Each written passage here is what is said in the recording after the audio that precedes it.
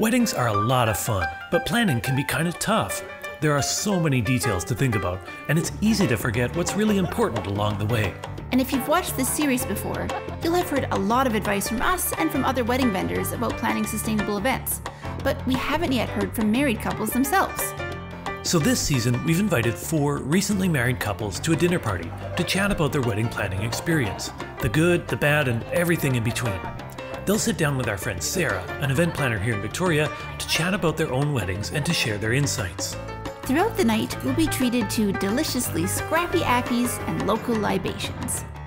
So let's sit around the table and talk about how to get you sustainably wed.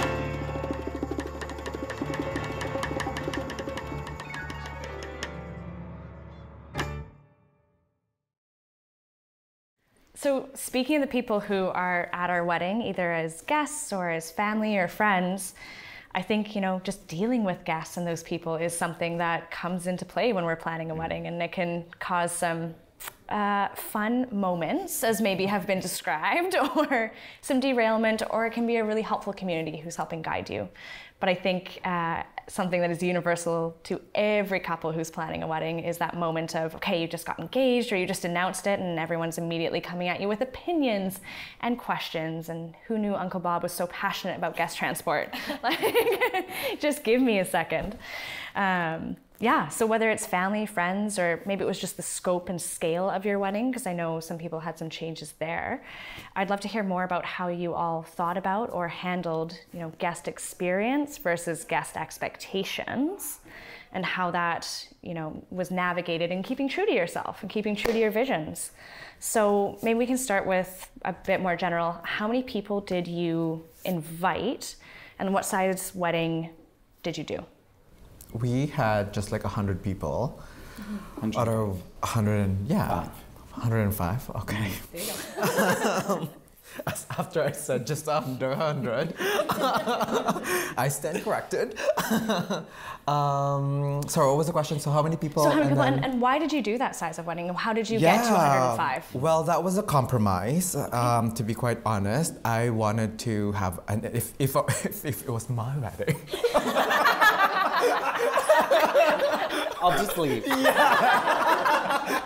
It would have been like 25 people max, and that would have been perfect for me. But I know that Casey has a bigger family, so that was just a good middle ground.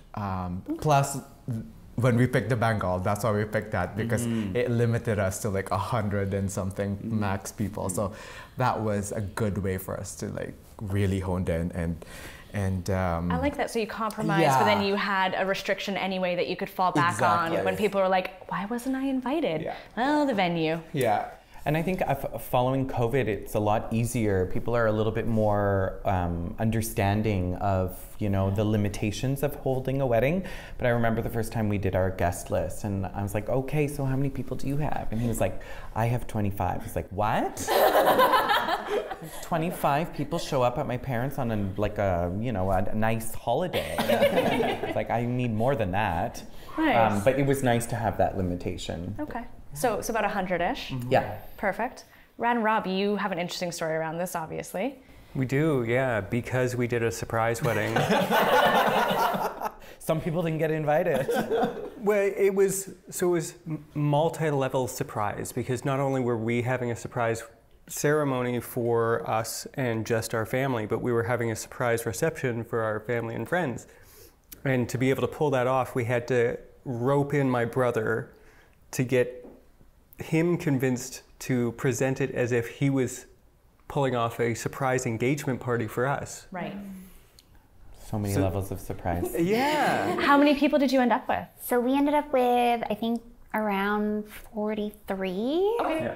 I'm guessing because it was a while ago, but I think we invited 50. Yeah. And most of them, we were addressing the envelopes to the families. Right. So we didn't have to print as many invitations. But I think our original list was 80. Okay. And why did you go down to 50? Because it turned out to be me being like, we don't ever see these people. Yeah. Are we going to invite them to dinner to our house? Yeah. If we're not, then they're not coming to the wedding. That's a really great metric, though. That makes a ton of sense. Yeah, it definitely became more intentional in who we invited. And our venue only allowed, what, 60? 80? A squishy 60. Yeah. So functionally it made sense too. Yeah. Nice. Simon and Ali, obviously maybe you had an original guest count. Yeah, our first list, and I think, yeah, we did send out the invites the first round. I think it was the capacity of the venue, and it was like 150. Okay, so you were Like going we big. wanted a rager, and we were prepared for one. Yeah. And then, yeah, in keeping with the most, like when we had to reschedule and turn it into a DIY thing, it was like under 70, I think. Yeah. Because the most recent 70. limitations, I think it was 75. Yeah. So we had to keep it under 75. So Yeah. I think it was something like that. Which worked out better. It was, I think, less. I think we.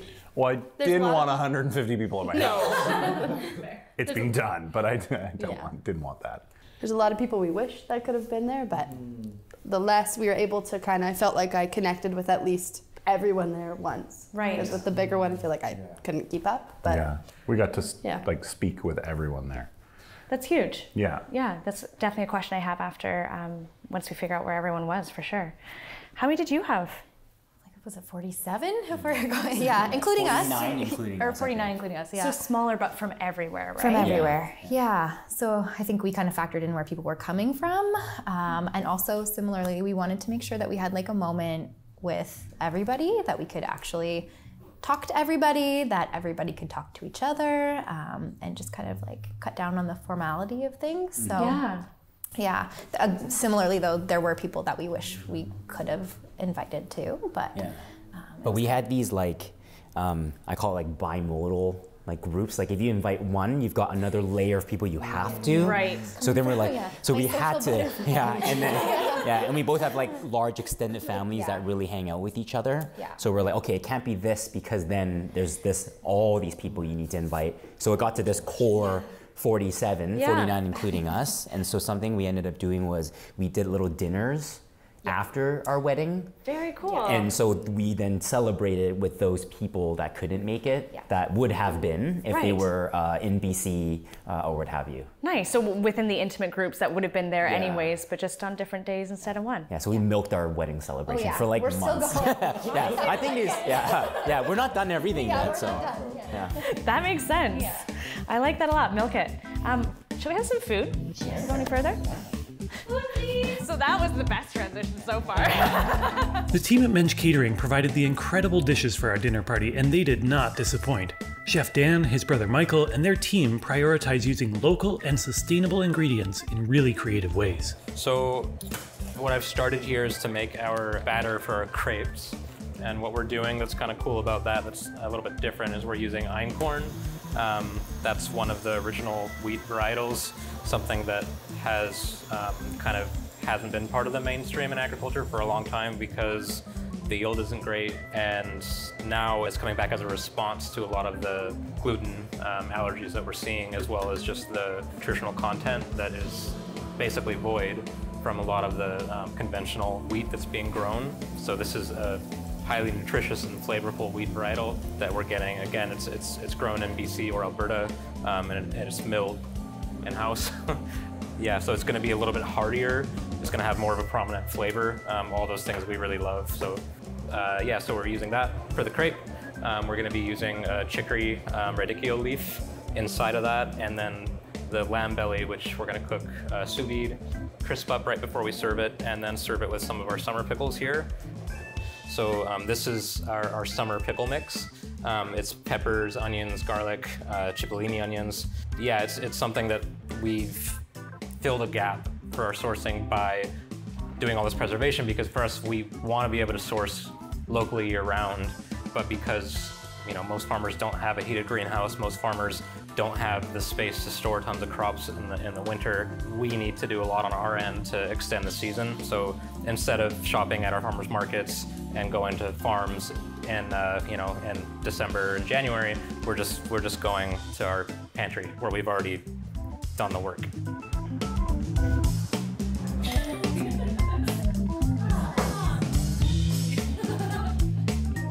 So between 50 to 100 people, it sounds sounds like, depending on the wedding. I'm curious, and some of you have already touched on it, as to how that actually felt in practice. You know, was it intimidating or overwhelming? Was it intimate? Did you talk to everyone? How did that play out? And was it, were there any regrets around that?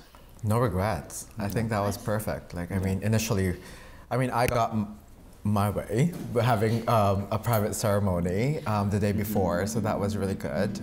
So that's something that I think coming back to some of the pillars and the values that we have, like really standing strong on those ones. So like, I think the whole wedding in general it felt like it was perfect. Because really. You just had 4 people at the ceremony, was it? So you really did a best of both worlds. Yeah. Okay. We separated the ceremony, so it was a private, intimate ceremony just with Michael and I and our 2 best friends. And none of our guests saw that until the feature film. Cool. Yeah, so no one, they still haven't actually seen it. They saw highlights of it in the highlight film, but so that's something that we're kind of saving for a special comeback. But we were so intentional, and I think that's key. When you're intentional about who is at your wedding, then it impacts like your experience of it. And the one word that comes out of almost every single guest's mouth is love. They were just like, I couldn't believe how much love there was in the room for the day, for each other, for, you know, being in that group. So we picked the right 100 people. Absolutely, and I think that's great. And coming down from excess, you know, left that actual value that you were looking for. That's really cool. Rad and Rob? Felt like a good number? I think so. It wasn't too crowded. And I know my mom said something, because she was worried, you know, because the first marriage didn't go well. So she was worried about the kind of people that Rob and his family were. She'd only met Rob once before that. And she said, like, she got a really good understanding of who everybody was in Rob's life, and was really happy for me and for us. And I'm gonna cry. No. But yeah, like it was nice that she was able to gather all of that from just one evening. And it's because you made it intentionally intimate, right? That's really cool. I like that. And for Simon, especially, who wanted the rager, I'm so curious. Even with just 75 people, did you still get that feeling though? I mean, even with the 5 best guests, it still would have been a rager. Yeah. Like, well, just me and Allie, it's a rager. So. I like that. So I mean, it was perfect. It was absolutely perfect. Nice. And after what we had been through, like, we were just so grateful to have what we had. Yeah. After just to have something. Anything. It could have been anything. We could have gone to McDonald's at that point. Like, it was. Actually, we did go to McDonald's. Oh yeah, we did. You want to talk about local McDonald's? The least sustainable thing we did that day. I still have McDonald's after every wedding I do, so you know. And a tip: if you go through the McDonald's drive-thru in your wedding dress and you say, "We just got married," they give you free pies. Okay. So I know what I'm doing tonight. Excellent. Put that wedding dress on. You do get great service when you're in Yeah, yeah. We actually had a moment like that where we went up to Superflux just before our ceremony, and we had a per drink. Brian and Chelsea's suggestion, right? I think it was, yeah. So, but yeah, we never had better service. It was awesome. Yeah, it was really cool. Yeah, I think 50 for us felt really good. Like, it felt like we were able to like I said, kind of like chat with everybody. And even then, I felt like never I enough didn't time. have enough time. Yeah. I'm like, how could I have had different conversations if it was even larger? Yeah. And then we saw pictures, and I was like, oh, it was actually like not a lot of people. Like, sometimes I look at the dance floor, I was like, oh, it was way more packed in my mind. That's actually really cool, though. Which is like your Simon's point around, like, it would have been a rager with you two, the 5 people. It was fun regardless. Yeah, and I think the dance floor is where we spent most of the time with our people. So that makes sense. My mom had her shoes off. It was on the dance floor after cocktail hour. So yeah. I mean, and when it comes back to sustainability, right? Having a smaller footprint overall, having a smaller guest count can really help. So it's really interesting to hear that there wasn't a whole lot lost or missed in those really intentional decisions that had nothing to do with sustainability, but kind of came to fruition anyway. That's definitely cool. Okay, the other side of people who are involved in our wedding, though. We have the guests, and that's great.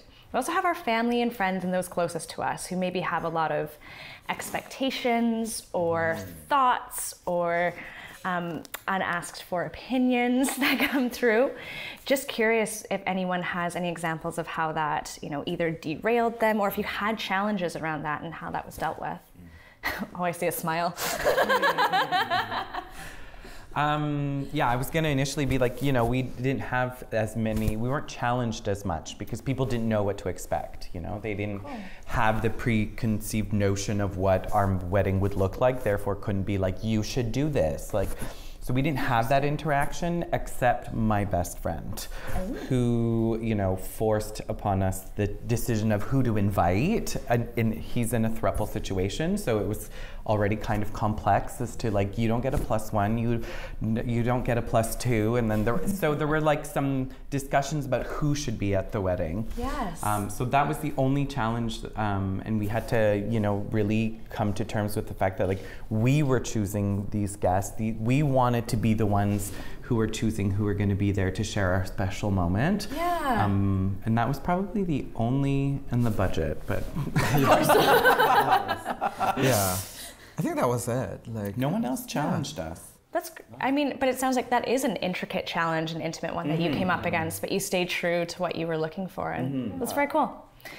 Rad and Rob, it sounds like there could have been a very different wedding that went on and maybe some expectations around that. Yeah, I think us doing it the way we did, kind of limiting the amount of outside influence we had, was very much true to how we wanted to portray our wedding and have our day go. Right. So, not to say there weren't still outside influences, but we really wanted to focus on us instead of everybody else's expectations on what a wedding or what our wedding should look like. Yeah.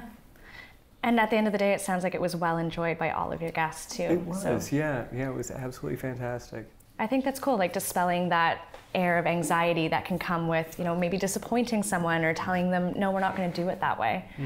That's very cool. Yeah, and the thing is, the caveat of having a surprise is that you have to know that everyone's going to receive it well. Yeah. Because if you have a family dynamic or even a friend dynamic where it's not going to be received well, then you might just be setting yourself up for failure as it is and have a lot of people mad at you, which we didn't end up happening because we're very lucky that way. Yeah, but so again, an intentional, thoughtful decision. That makes sense. Simon and Allie, when it came to family help, you had professionals in your family who were... Yeah, we were so lucky. Yeah. Everyone just... I sound horrible. Everyone just did what they were told. We like that for you. Yeah, no. They just wanted to help. They just wanted to help. Did. And we had previously, I think right before we got engaged, we went to one of my best friends' super DIY wedding on Gabriola Island. Okay. We used that for a lot of inspiration, for sure. We ripped off a couple things. But so we helped so much, and then they in turn helped us so much as well. So. Yeah, there was no real backlash, oh, you should do this. This is how it's done. People just let us be. Yeah, it was nice. Yeah, I like that. So good influence then on that side. Yeah, a lot of breathing room, a lot of wisdom. Cool. And yeah, my best friend, whose wedding we went to, he said his only regret was he didn't have enough time to hang out with everybody, and he didn't party with everybody enough, and he just felt too swept up and too busy. And I wanted to make sure that we weren't too busy and that we weren't swept up and that we were visiting and just, it's nice to watch your grandma have a conversation with one of your best friends. That Yeah, you're weird dynamic, hey? Yeah. That would never happen otherwise. No. That's what I was there for. That's cool. I like that. And Navio and Alana, you obviously had a lot of guests coming from other places, so was guest experience pretty high on that, or did you have a lot of input from people that maybe pulled you away? Yeah, I think in hearing everyone speak, I think a reflection we had is that wedding planning and the wedding weekend experience was quite paradoxical sometimes. So we really wanted to make sure our guests had fun. Yes. But these are the people that would have had fun regardless of what was there, but I think that led to this increased expectation we put on ourselves. So that was a little tricky to remember, like, hey, you're actually doing it for you and you need to enjoy this. And they would have been there just to see you two have fun, and I would probably feel the same if I was the guest in a wedding. But kind of like forgot that when we did it for ourselves. I think too, when plans change, like we forget that nobody knew what our plans were to begin with, so we might have some like expectations or some like disappointment about something not working out the way we thought it would, and then like everyone who shows up, they had no like prior context, they have no idea what you were thinking, and so how it was just supposed to go, or how it was supposed to go, what it should be, and so like we had those, and every once in a while that's when those conversations about like our intentions would come back up, because we're like, should we be doing this? What should we be doing? Is this right for us? So yeah. That's a beautiful sentiment, and it makes so much sense. Like sometimes we lose sight and think of the wedding as this big production and a show, and I am so guilty of that. But really what it is it's your loved ones coming together and like having the room filled with love, and they would love it no matter what, is such a good thing to remember, and I think something that you can kind of only get in hindsight, right? Because you were there, you experienced it, you saw it. So that's invaluable. Really quickly, just to bring it back to sustainability when we're talking about this, is there anything you would have changed about your guest count in hindsight with sustainability in mind? I think you actually all did quite a good job. So the answer might be no, but if there was anything you would change. We had really helpful guests. Ooh. and sometimes very much so. But they took all our desserts at night in those takeout boxes, and then the next day, you have to clear up your hotel room, and we lost all our desserts. So it's not a tip, it's more just sharing an experience, but like we had all this leftover stuff that could have been, we would have eaten it or shared or what have you. And so just takeout boxes are a mistake in like many ways. But so they took it great, right? Cleared the space as you need to after your wedding's done, and then our food was gone. So like we would have probably just been like, give it to us, let us. But they were probably like, bride and groom, you just leave or whatever it was. No. I think numbers wise we were. Numbers is good though. About the same. Awesome. Honestly, it's impressive to hear you all had very different starting points and backgrounds and reasons you did everything, but you ended up with a number that was both reasonable and really true to you, and it made it all the day it was supposed to be. Very cool. I don't have a good end to this, but You've been so good with the transitions. I know, I'm losing it.